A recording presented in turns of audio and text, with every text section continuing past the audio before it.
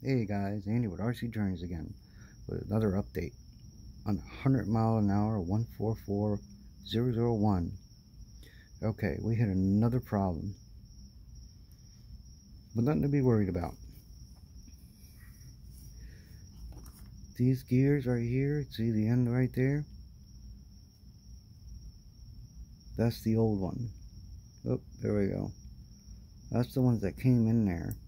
These are the ones that come on this shaft when you buy it. No problem. Just unscrew that screw that's in there. Can you see it? Oh. Let's see. No, let's see. There we go. There's a screw that's in there. Just pull it out and switch them out. That's it, guys. No problem. Okay? Switch them out and then they'll fit. I said, oh my god, it doesn't fit. I'm like, what the heck? But with a little thinking and a little know-how, you'll get it done, guys. Okay? So don't be discouraged. So, like I said, pull these old ones out. These things are huge for some reason. I guess for the WL toys, they have bigger shafts in them. I don't know.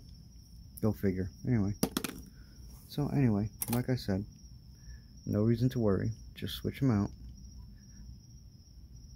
Now, looks so tiny now. Jeez. Okay. Just switch them out and you'll be good. Alright. Thanks. Been another video with RC Journeys. Where every day with an RC is a journey. Thanks, guys. Later.